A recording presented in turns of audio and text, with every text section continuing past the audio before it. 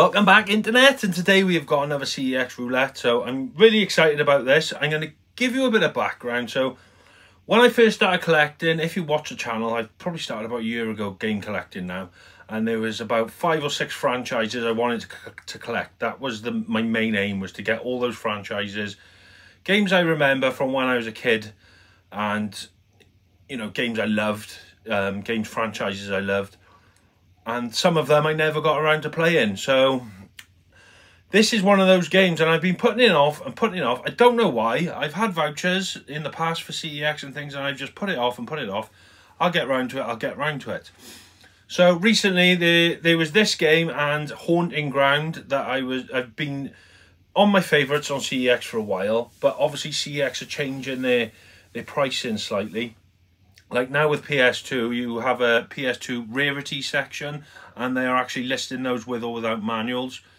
I have noticed Haunting Ground, when I was going to buy it from Merthyr store, and it was sold by the time I got there, was £80. I've watched that rise to £90, and I watched that rise now is £100 as of this video. I'll put a little screenshot up there. Now, I don't know if that'll come back down, or is that the trend and it's just going to keep rising. I have been told to get it as soon as possible because it's going to go up and up and up. I don't know, I've been putting it off. But I went for this game instead. This is another game. The price has gone up slightly. But out of the two, this is going to finish a franchise off for me, whereas Haunting Ground is just a standalone game. So I picked this one. So fingers crossed Haunting Ground won't go up too much, and I'll get some more vouchers or more money in the game fund to get at that game, because yeah, it just seems to be going up and up. Now this game, it was £85. It's been £85 for as long as I can remember, probably since I started collecting a year ago. It has now gone up to £95. I was just chatting to Laura. We was out for lunch, and I just said, oh, I don't know what to do. I've been putting it off. Shall I just get it? Is it going to keep going up? And she said, well, have you got the... Yeah, I got the vouchers. She said, well, just do it. You wanted it for a year, so why not just do it? You've got the vouchers, and yeah, it may go down in price, but it may not. It may stay, or it may go up. So I pulled the trigger anyway, regardless, and thought, let's go for it. Now, like I said, they do list them with manuals now, so I know it's going to have a manual.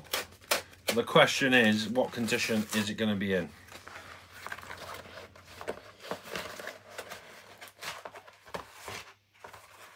And the game I picked up is Silent Hill Origins. Now, that case looks weird. Do you know, I've never seen the back of the case before, so I'm not sure if that looks right or not.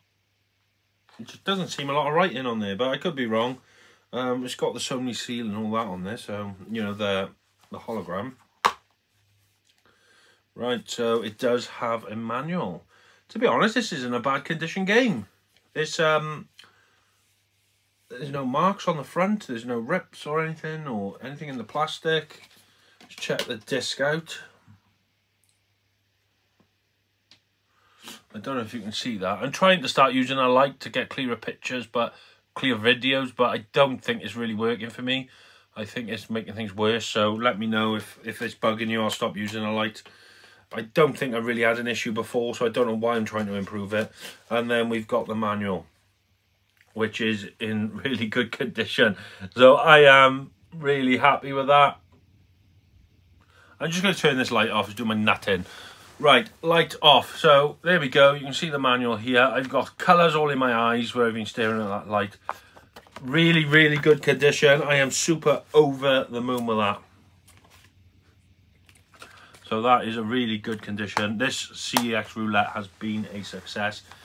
Now I know 95 quid is a lot of money for that, but it's what I needed. It is now finished off my Silent Hill on PlayStation. So I've got every Silent Hill release on PlayStation.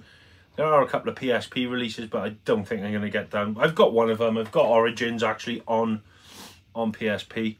Never played this game. I did turn it on PSP and played about half an hour, but I didn't get far enough to really enjoy it. So I'm going to give it a whirl on PS2. But if any of you played this, let me know.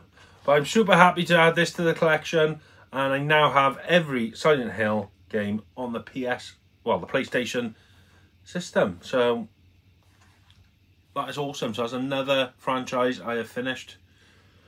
Kind of glad I went for this instead of Haunting Ground, but I do want to get my arse together and get Haunting Ground now as fast as possible.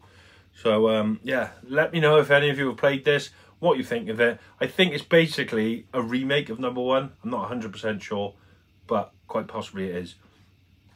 So this has been a CEX Roulette win. It's absolutely immaculate, really. I couldn't have asked for a better copy, so happy days. Well, there we are, it's just a quick video, just a little CEX Roulette, so let me know what you thought of that.